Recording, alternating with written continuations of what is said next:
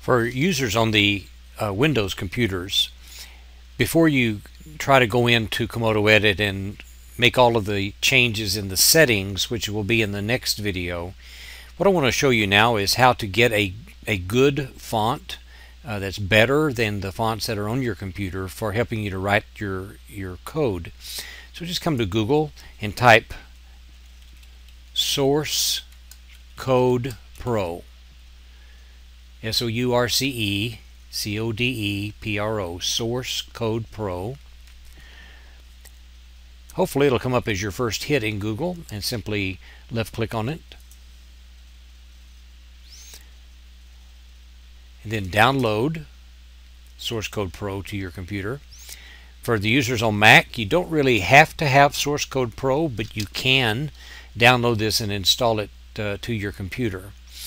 When the window comes up, just be patient. There's nothing else that you need to do. Just wait, and then your download will begin, and it will download this file to your computer that allows you to install these fonts.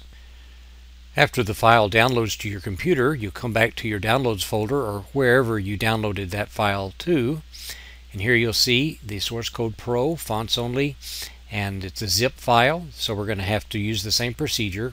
By the way, let me show you something before I do this. I'm going to go ahead and double click this to open it without extracting it, and then I'll see the folder. Double click it again, and we're going to be going after the files that are inside this TrueType font TTF folder, so double click it.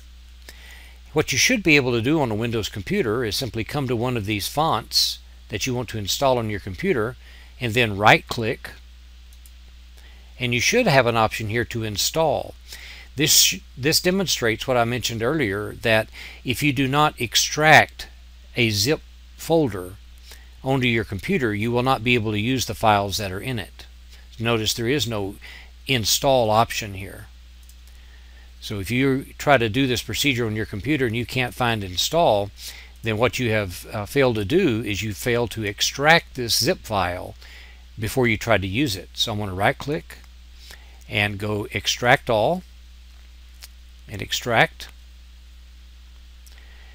And after the file is extracted, then you'll see the unextracted or the unzipped folder right here, Source Code Pro. I'll be able to open it, come to my TrueType font folder and double click open it. The only one that you really need is the Source Code Pro regular. Now just right click, and now notice that since I have extracted the files in that folder, I now have the install option. And all you need to do is to select install here, just click on it, and it will install that on your computer.